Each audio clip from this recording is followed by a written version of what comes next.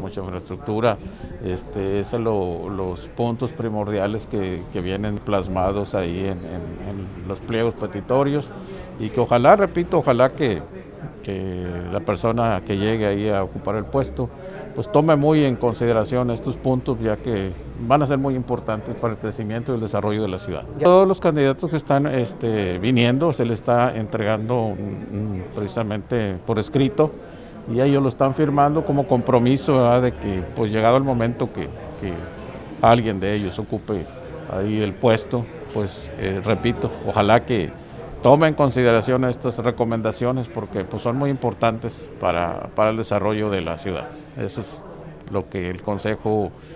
ha venido haciendo durante 57 años de vida ininterrumpida, y pues bueno, ahora nos tocó la suplencia acá del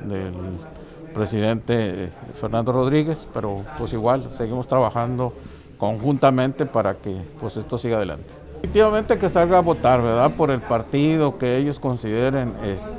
de su preferencia, o que ellos consideren que es afín a sus ideales, que salgan a votar. Pero sí, esa es la recomendación, que nadie se quede en casa, que salgan a votar.